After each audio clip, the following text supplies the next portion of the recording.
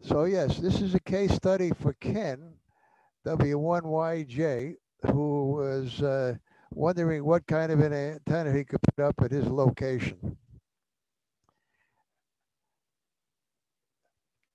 We discussed loops, and we discussed uh, dipoles and G5 RVs, and there is quite a few different reasons to use one antenna over another. This is a satellite view of Ken's home. This is north here, as you can see, and he does have an external tuner. He wants to get on multiple bands, and after thinking about a loop around the house, I suggested using a G5 RV. He has a 90-foot span over here, as you could see, and a typical G5 RV to cover 80 through 10 is 102 feet, and I'll show you how we handle that. His trees, he claims, are about 30 feet tall. It's important to know in advance what you're trying to achieve with any proposed new antenna. You've got to really determine, you're trying to work local stations, DX, multiple bands, or one band, and what are the desired directions you want to speak with. You have to bear in mind the space you have and how much you have to spend. No single antenna can meet everyone's desires for 100%. That's why there's so many different antennas. Ken did ask me about a loop. Some people find loops less noisy than open-ended antennas. Open-ended means an antenna where the ends are out in the open air. They're not connected to anything, such as a standard dipole or a G5 RV. The loop requires 4 supports, whereas a dipole requires just 2. And I mentioned to Ken, if he puts a loop completely around his house, one of the problems is he's going to be picking up noise from things in his house, emanating from his house, computers, electric motors, heating systems, charging devices. So as that noise emanates in all directions, he's going to pick it up.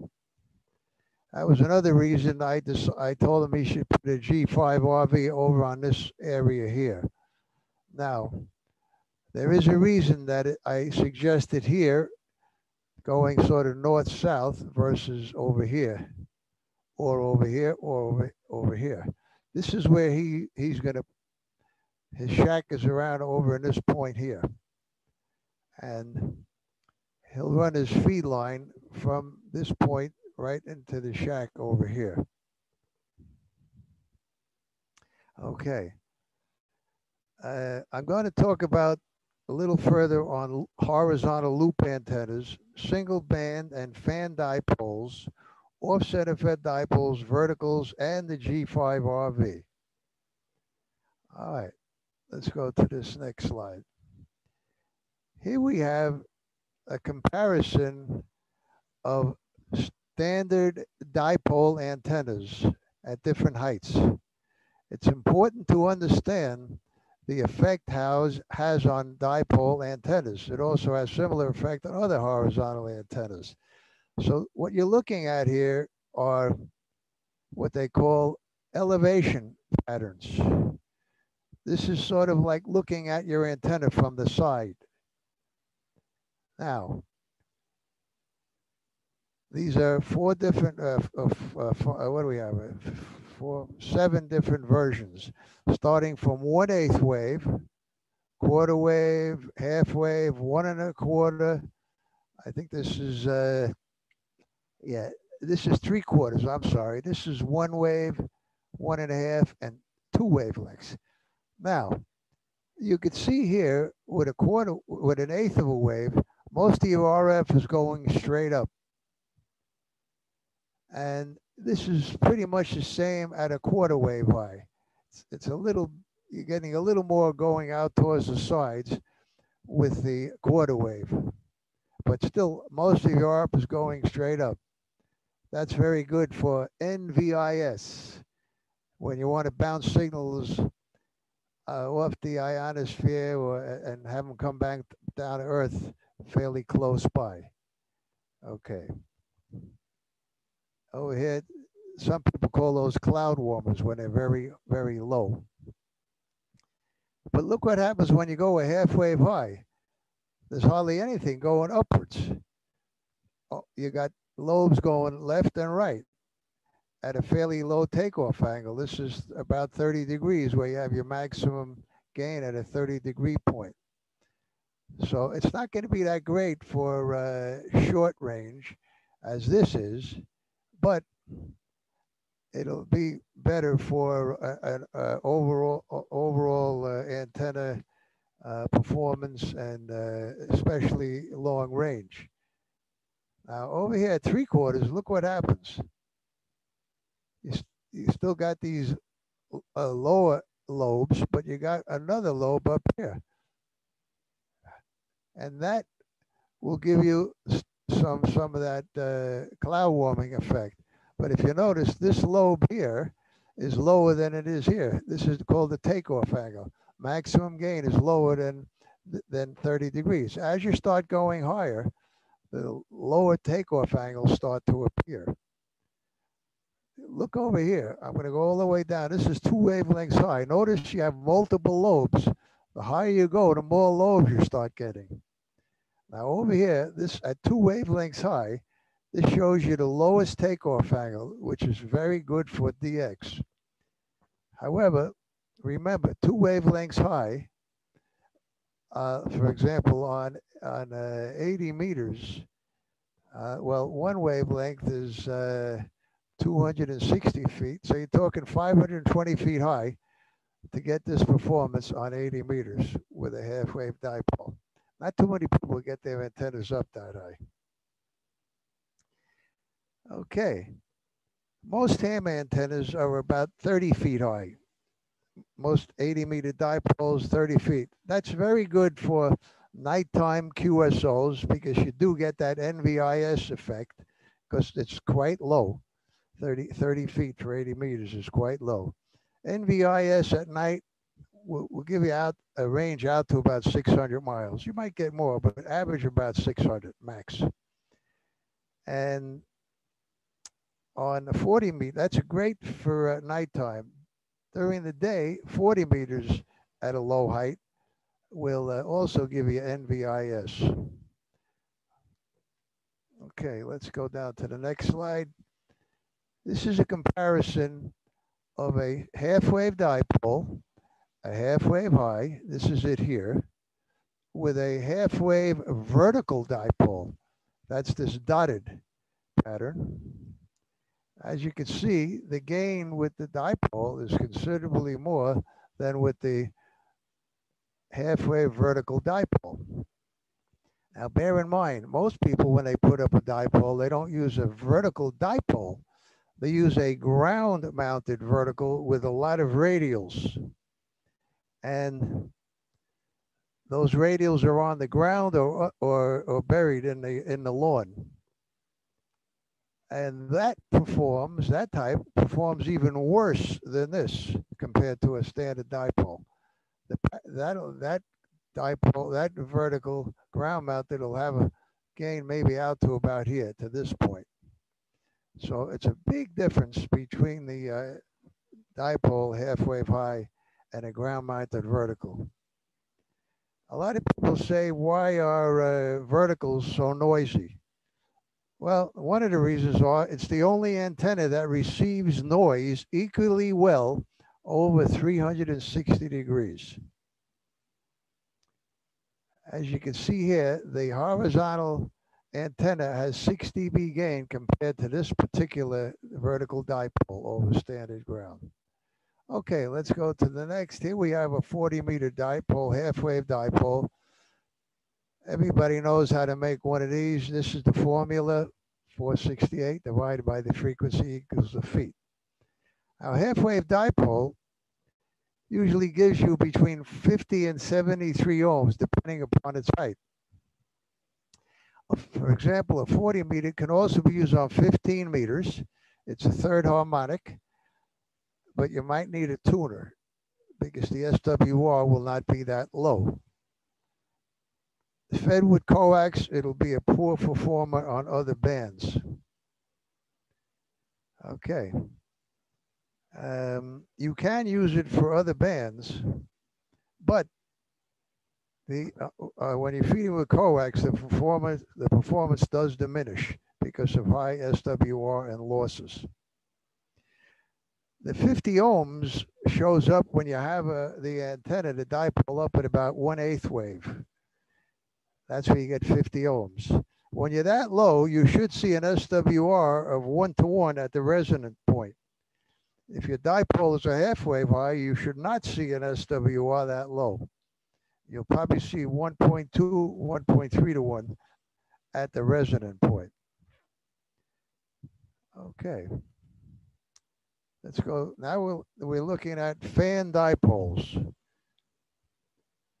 Fan dipoles are excellent antennas if you want to use coax only. Each dipole for each band is connected to one feed point right here. And for example, this could be 80, this could be 40, this could be 20. And you can put them up in this configuration where the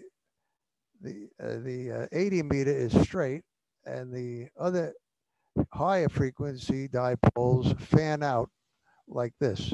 You would have to use little spacers like this or ropes pulling them or strings so that they are fairly taut.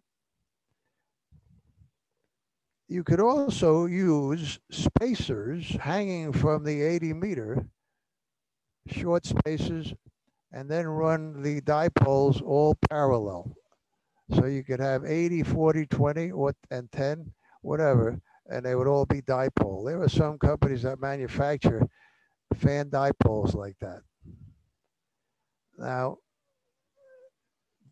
Ken's site does not have room for a full-sized 80 meter dipole without using loading coils, so we didn't want to do that. Bear in mind, if you do put up a fan dipole, when you tune it for lowest SWR, you've got to start with the lowest band first. Once that's adjusted, then you go to the next higher frequency. If you don't start out that way, if you start up here and then work downwards, you'll be chasing your tail. It'll take you many, many attempts to get everything correct. So you've got to remember, start from the lowest frequency, adjust that, and then go to the next higher and up. That's the fan dipole. You could feed it with 50 ohm coax. Now, O-center-fed dipoles have been getting popular. OCFD, some people call them. They've been getting popular. I'm hearing more and more of them on the air. I used one in 1960. It was fed with balanced line. In those days, we called it a Wyndham antenna because the fellow who invented it was named Wyndham. So what's old is new again. If you plan to use one of these, you should educate yourself to the antenna patterns this antenna produces, so you won't be disappointed after installing it. There are multiple lobes, and certain directions you will not be getting very much power out in certain directions, and you might expect that you are. So that's the off-center fed dipole.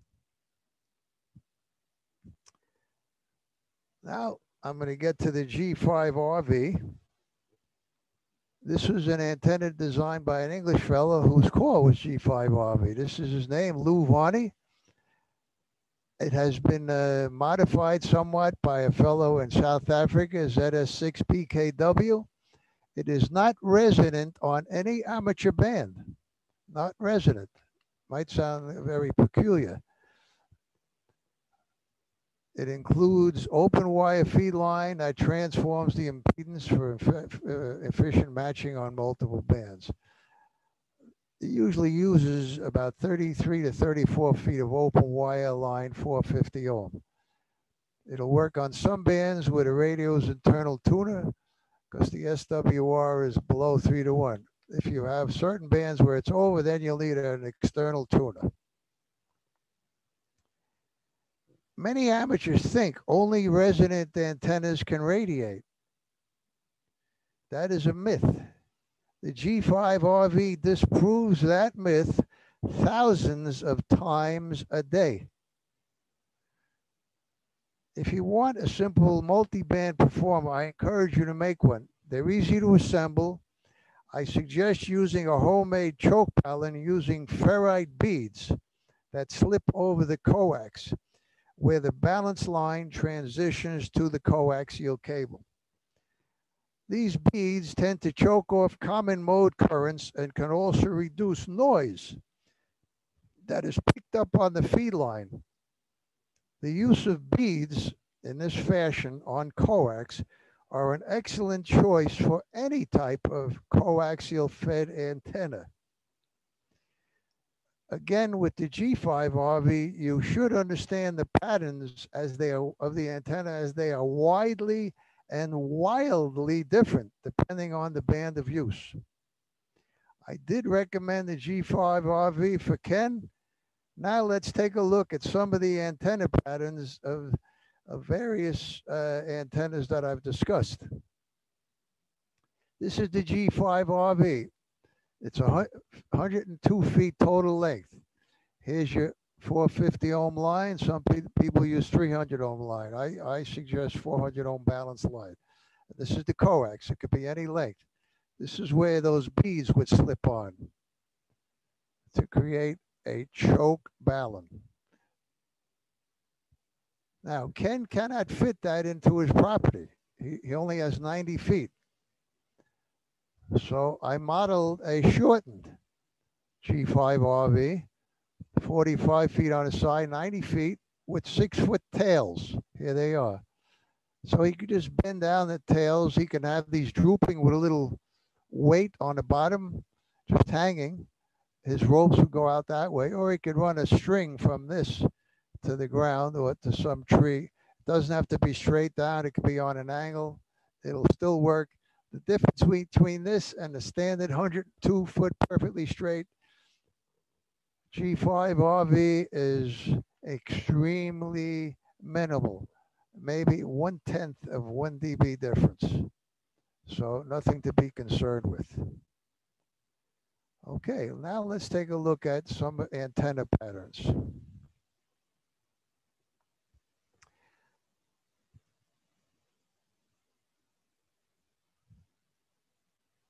This is a 20-meter dipole. All of this, bear in mind, all these models are at 30 feet above the ground. Here's a standard dipole, 20 meters, and here's a G5RV pattern. Now, this is what you call the bird's eye view pattern. This is if you were up in the air looking down at it. Now, where is the antenna, the wire? Very cute. I click that and the antenna wire goes away. Well, okay. This is the antenna. This is the way the antenna is running. Now notice with a half-wave dipole, you get everything going left and right. You have 2 lobes. These are lobes, and they're very broad. From here to here is I don't know, maybe it's about 90 degrees. This is the 3 dB bandwidth, the beam width. Beyond from here to here is where you get most of your gain. At this point, the gain is 3 dB down from this point. Here's where maximum gain is, 6.6 dB gain. It's the same going in this direction. So if this antenna was running north-south, you would have maximum gain going east and west if this was north. Now look at the G5RV on 20 meters. It doesn't have most of the gain going due east. It's going northeast. Here's where this little green dot shows your maximum gain is now shared by three major lobes, 1, 2, 3, 4, these corners. And the maximum gain is 45 degrees approximately from where the wire is running. A lot of people have G5RVs, they don't understand this fact. Now, here's east. So you've got a little bit going east. It's a very narrow lobe, but look what's going on over here. It's quite a dead area in here and over here. So if you got this antenna, if you got signals out towards Southern Europe, if you have your antenna north-south, this will be going to most of Europe, but Southern Europe, you're going to be have pretty poor performance compared to Northern Europe or Central Europe.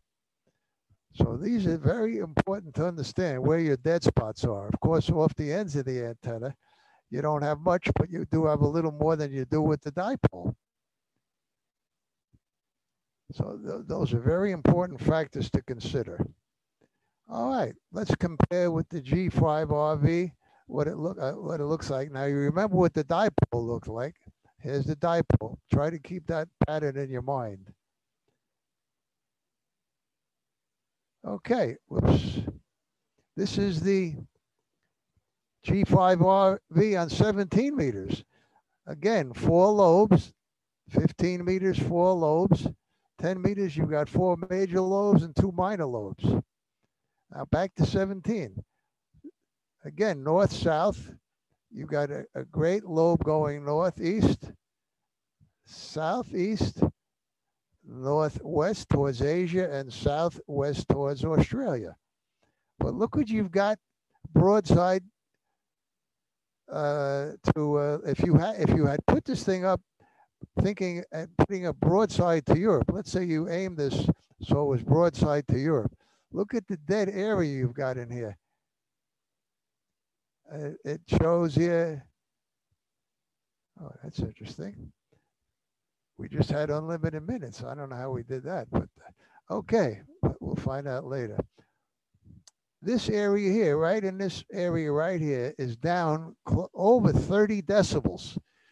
So if you make the mistake of putting a G5E up broadside to Europe, if you want to speak to Europe, you're going to be very disappointed. Most people do not understand that with the G5RV.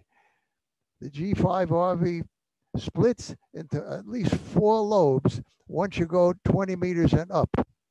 Look at 15 meters. Now you've got some nice gain. These are pretty good gain here, but look how narrow the lobes are. Again, dead spots going this way.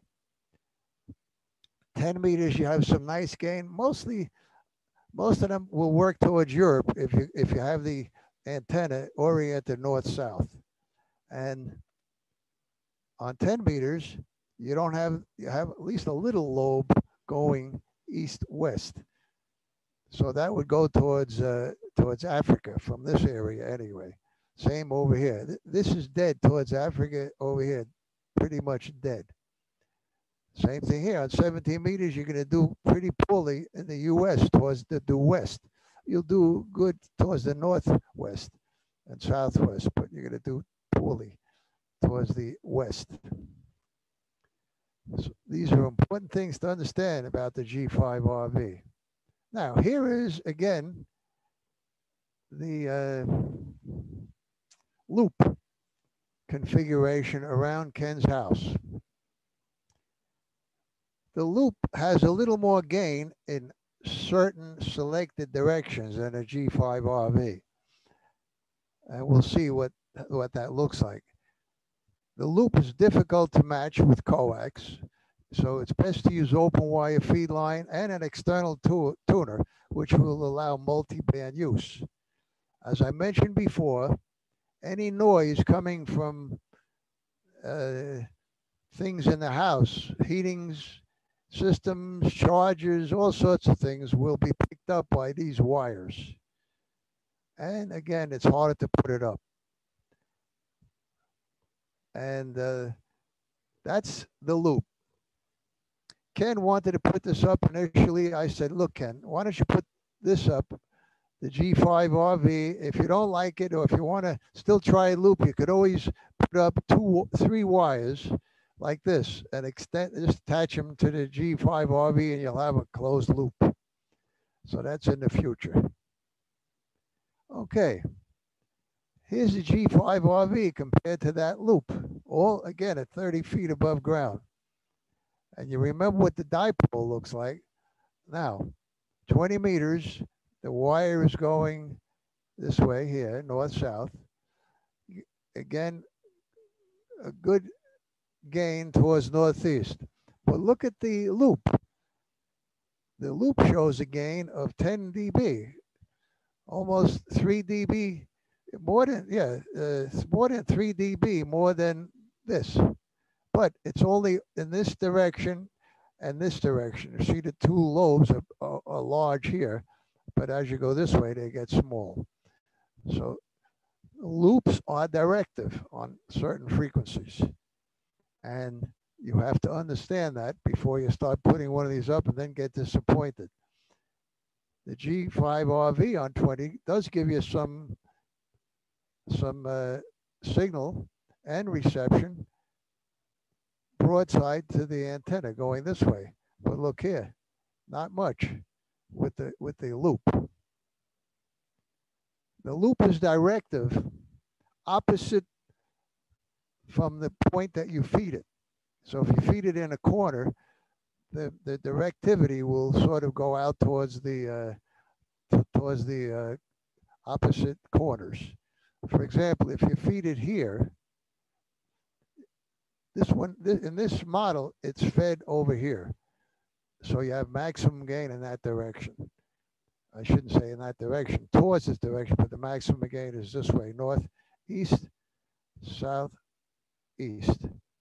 That's with the loop, feeding it over in this direction here on the west. Okay. Here's the G5RV versus the loop on 15 meters. Now over here, you've got 4 lobes, 10.3 dBi gain in each one of these 4 lobes. Nothing much going this way. The loop gives you pretty much the same gain, slightly more, in two locations. But it's not the same going this way or this way.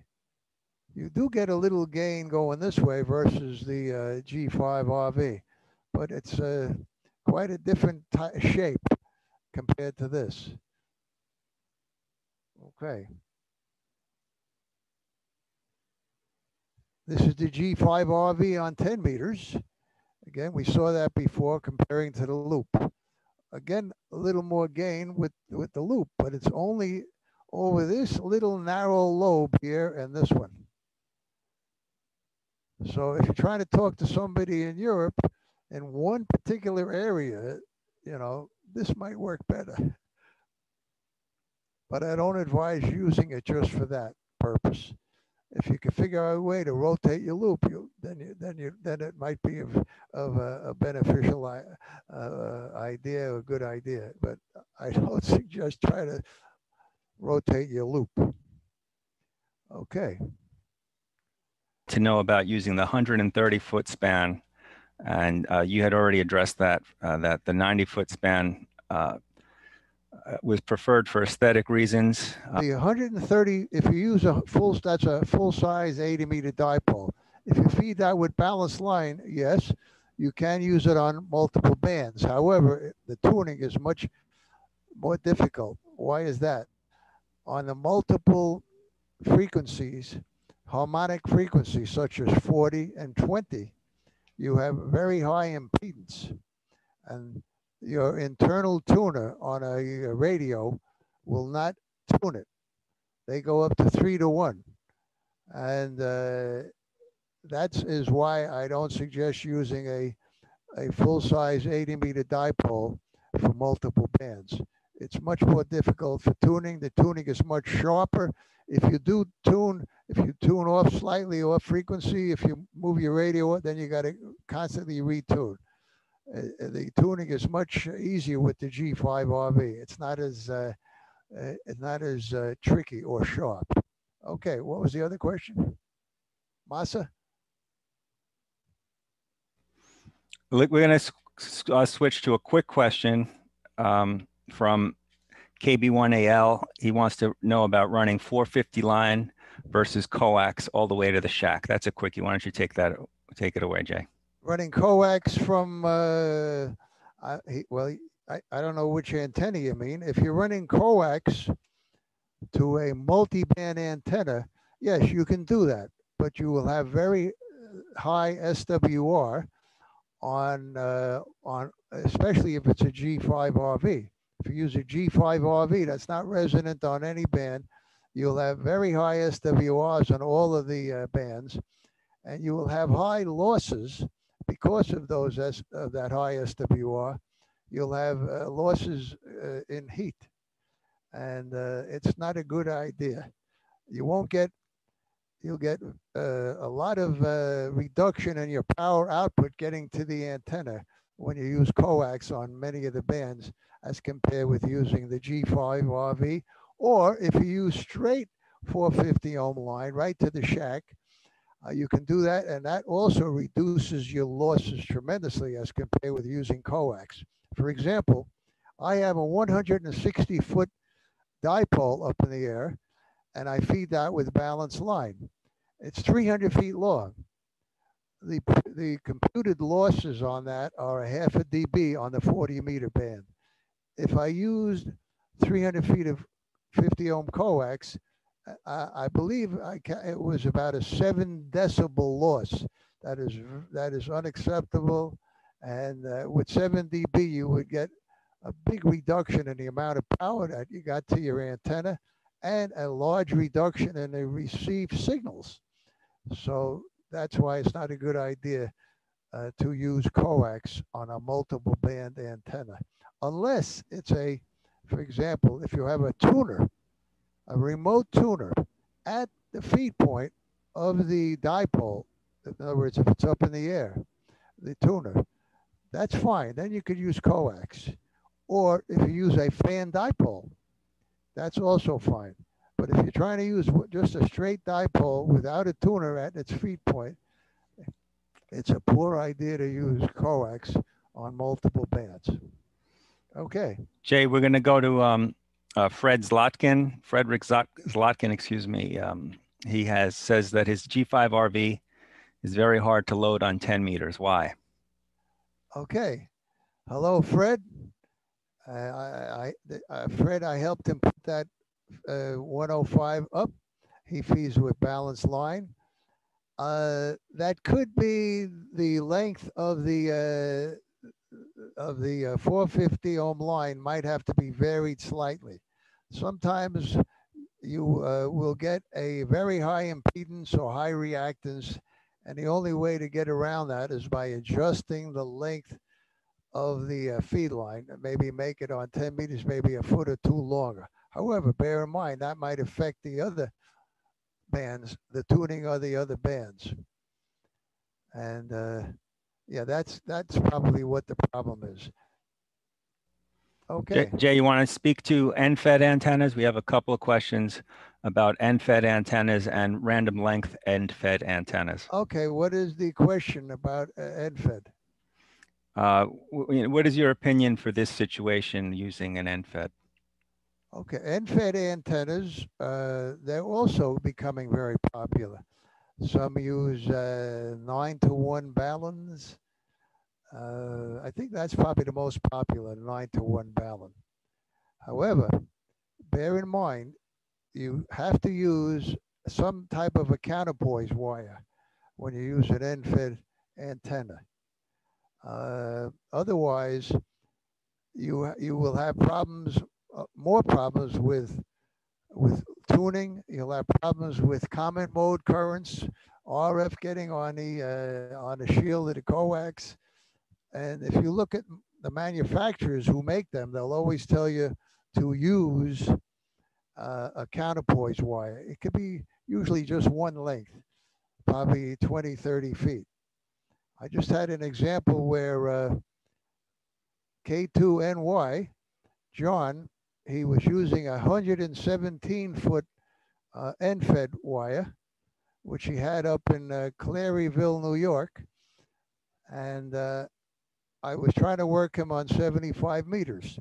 He was running it, and I was hearing him S4 on 80 meters one night. I asked him, did he put the counterpoise on? He said, no. I said, just put a piece of wire on it and drop it, lay it on the ground or whatever. And he did that. Actually, I just realized it was not in Claryville. It was in Wyndham, New York. He was in a hotel, and he was loading up the rain gutter on the motel.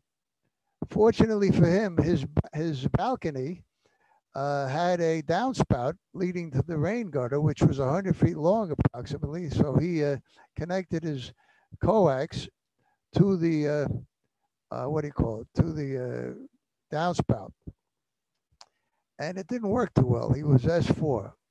I told him to put a 30-foot counterpoise on, and that was basically an end-fed antenna, what he was doing. His antenna was S4.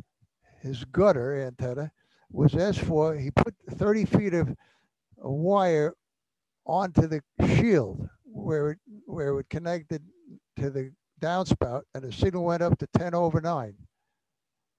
Big improvement. And that counterpoise was laying on the ground. Of course, his antenna was all wet. His antenna was in the gutter, and he made all the nice Christmas lights blink on and off as he sent Morse code. Fortunately for him, I don't think anybody in the parking lot knew Morse code. Otherwise, they would have figured it was K2NY. Okay. Any comments, Jay, about the proximity of 450 ohm ladder line to the ground? And then we'll get to David's question. Yeah, ladder line, when you say proximity to the ground, I assume you mean laying it on the ground. It should not be laying it on the ground. Definitely don't lay it on the ground. And when you do use ladder line, also known as balanced line, it should be at least 6 inches away from metallic objects. And you cannot coil it up on top of itself. I have an instance where a ham who I suggested put up a 105-foot center-fed dipole fed with balanced line, and he put it up, and he said, it's working up pretty good, but not that good. And I said, how much feed line do you use? He says, oh, I have 100 feet of feed line. I said, really? 100 feet? How far is it from your house? He says, about 30 feet. I said, well, what do you do? How'd you run that 100 feet of balanced line? He said, I coiled it up on itself, and I taped it up nice and neat to itself. That bad news. I told him, cut it and don't have any coils, and then it worked very well.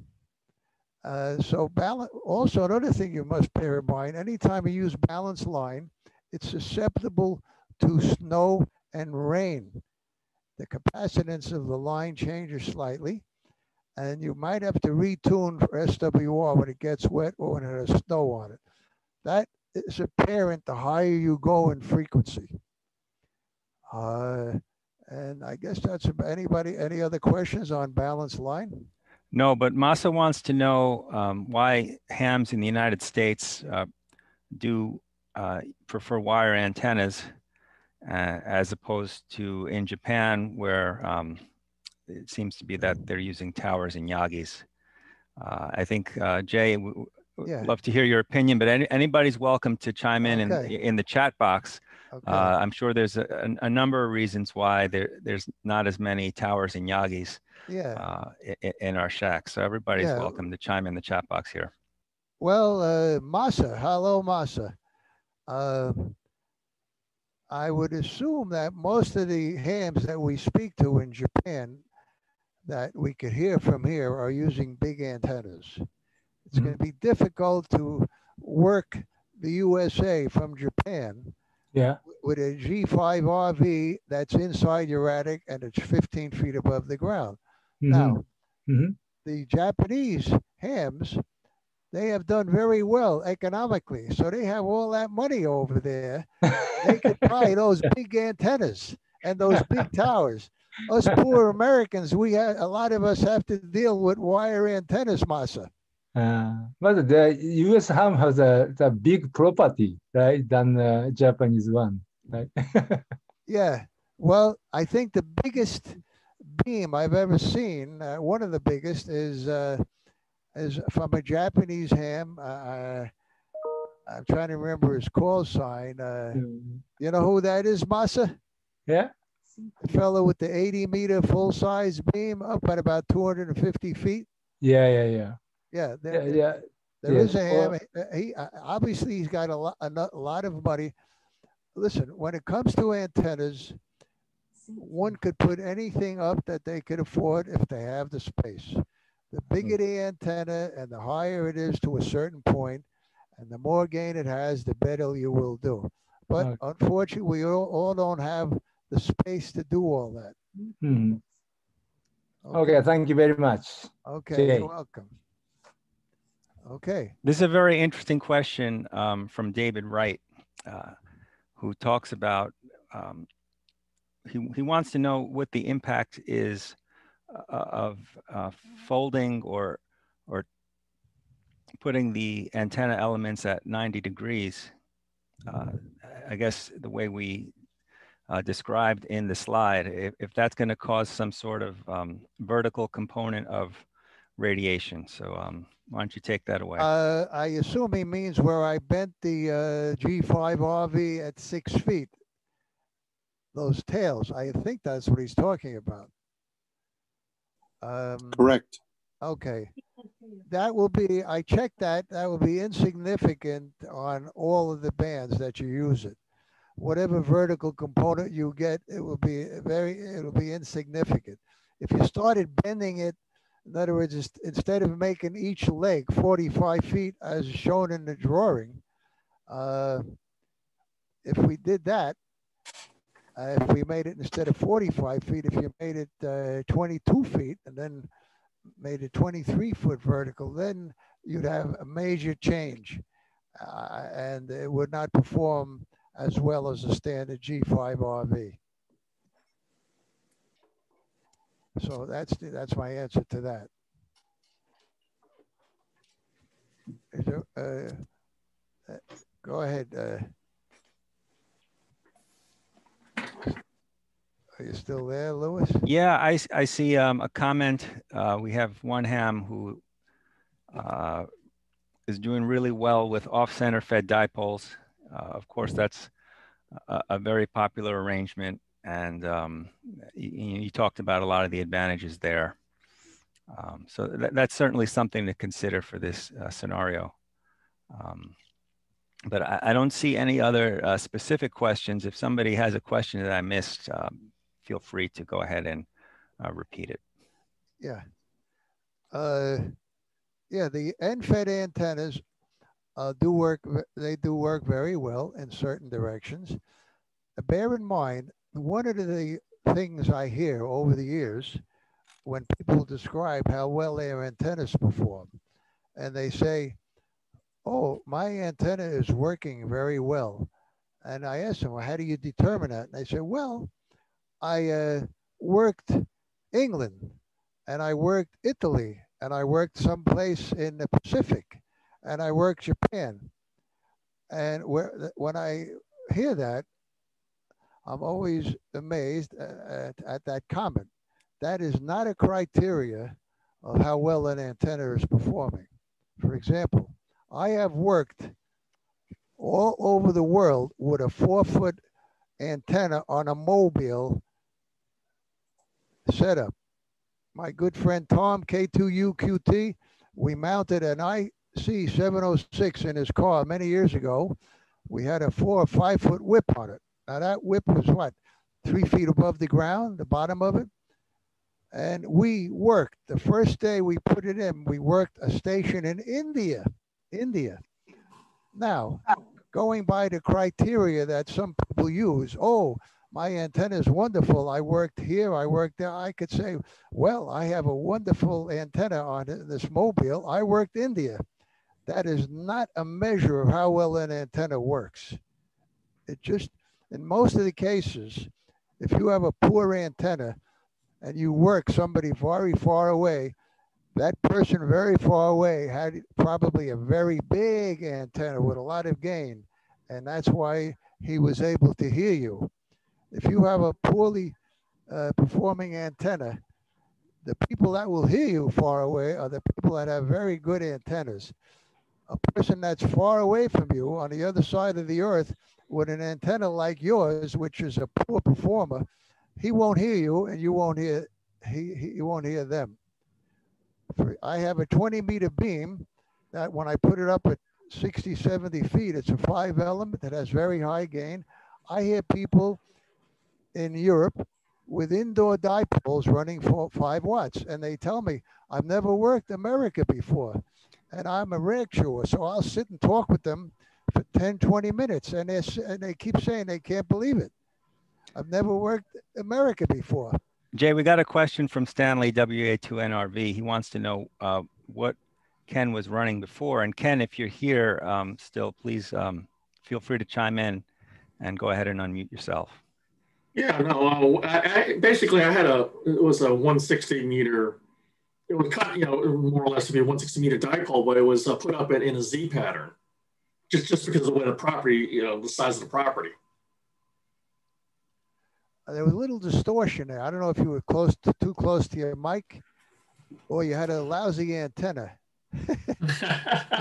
But I didn't, I heard you say something about 160 meter antenna. Luigi, did you get that? I did understand. He said at 160 in a Z pattern, but repeat it again, Ken. Your audio is okay. Go ahead and repeat it one more time slowly. Yeah. Let me just switch to a different mic. How's that? Any better? Yeah.